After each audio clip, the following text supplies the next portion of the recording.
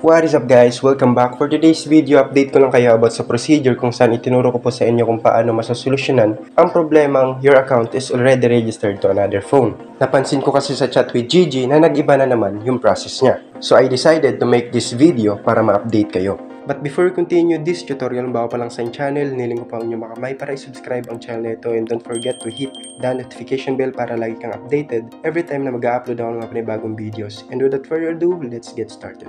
So nga nandito kasi yung screen, ang una lang natin gagawin is syempre, pupunta tayo sa Chrome or any browser na available sa inyong mga phone.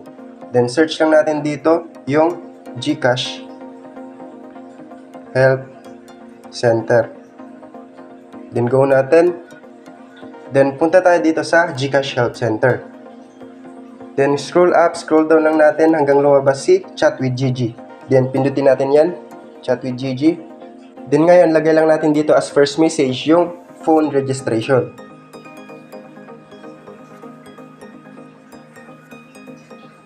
Then send natin. Then sasabihin ni Gigi na ganito, seems like you have a concern regarding phone registration or account secure. What best describe your concern? Click natin tong I'm getting the prompt, you already have a registered phone. Then mag-response si Gigi na ganito, if you still have access to your registered phone, follow the instructions below. So ito yung mga steps na pwede natin gawin if may access pa tayo sa ating old phone. Since wala na tayong access sa ating old phone dahil nawala na ito or nasira na, tatanungin tayo, are you able to log in? Click natin tong no. Then sasabihin ni Gigi na ganito, alright, which best describes your concern? Click natin tong I forgot to remove or unregister my old phone. Then sasabihin ni Gigi, no worries, we will assist you in unregistering your old phone so you can log into your account with your new phone. For your security, we will be asking for a few more details before you can proceed. So click natin itong show form, then may pipill upan tayong form. Ilalagay natin dito yung Gcash registered name, Gcash registered mobile number, Gcash registered email address, and yung phone's brand and model. Dito sa phone's brand and model, ilalagay lang natin yung brand and model ng ating old phone na nasira na. After nating ma-fill upan yung form, click lang natin tong send.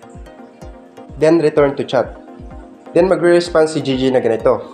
Thanks Raymart, please provide the required documents for us to process your request. So need natin ng valid ID used to register with Gcash, and ito yung mga list na yon. And yung selfie with your valid ID. So ibig sabihin, need natin i-upload yung valid ID tsaka yung selfie with our valid ID dito. Then dito sa baba, please upload a valid ID you used to register with Gcash. Then select natin tong file para ma-upload natin yung valid ID natin. Click lang natin ulit yung select file. Then media picker. Then upload lang natin yung valid ID natin. After nating ma-select yung file, click lang natin tong submit file. Then may nakalagay dito, file successfully uploaded. So na-upload na siya, return to chat na tayo. Then dito, please upload a selfie with your valid ID. So need din natin i-upload yung selfie with our valid ID.